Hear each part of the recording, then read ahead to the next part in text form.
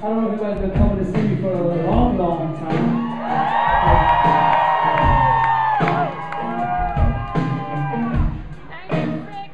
I feel like I can say this to at least a couple of people because, well, I know when I was in the bathroom before I came on stage, I took a dump and then I got up and I got out and I saw like 3 guys that I knew that I had seen. Sorry, is that too much information? They're gonna tell everybody anyway. They're like, dude, you took a shit just then. It's amazing. And I came out and I saw a couple of buddies of mine that I had seen since way back in the day. And I realized, holy shit, I think I was around when the pyramids were built. So I grew up in this little town called Cartersville, Georgia. And the only thing I really listened to when came on the local rock and roll station was heavy metal mostly. So I started playing, I played along to heavy metal music every day. And I started getting to where I could shred, you know. And I ended up doing pretty good at it. So much that my band was playing 6 nights a week. And I was playing 6 nights a week while I was in high school at this bar where basically we got paid in drugs and drugs. And so we ended up, it was the 80s. So I just remember every day I'd wake up about 2 hours later from being in this club every night, playing 3 sets a night till 3 in the morning. I get home and I had like eyeliner on running down my face coming to school the next day. Big hoop earrings, I had hair down my hair.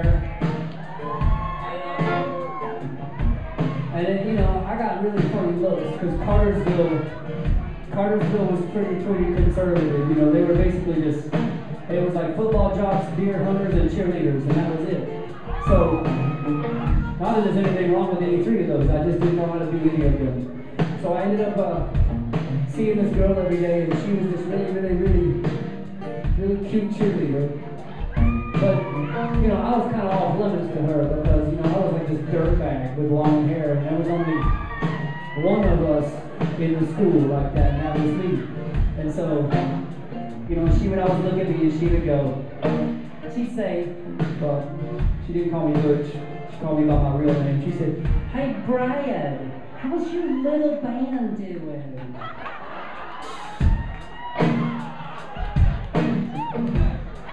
Now, I don't know if you know this from playing in a band. Does anybody here play in a band?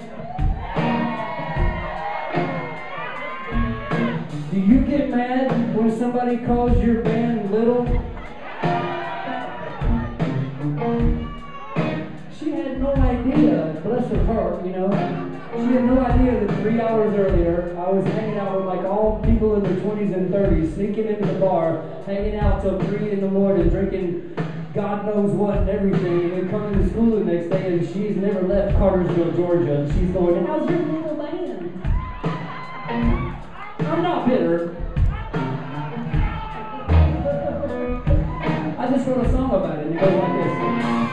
She likes hair bands on satellite radio, but I was in one, so it's a little too close to home.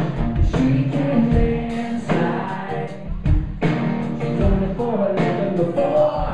I kinda dance like get a shot in the leg for sure.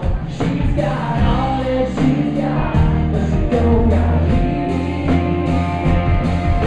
So baby, now nobody's around, watching everybody so they sneak into the ground. Oh, you're falling, no inhibitions to you. There are 130 things that I wanna say to you. Never let me come, never let me go. I got you where I want you, so I wanna say it's something. So feel the night is in it, say that you want me to. She likes Mary Jane, but she says she don't like the smell. She's got a baby, the way she walks like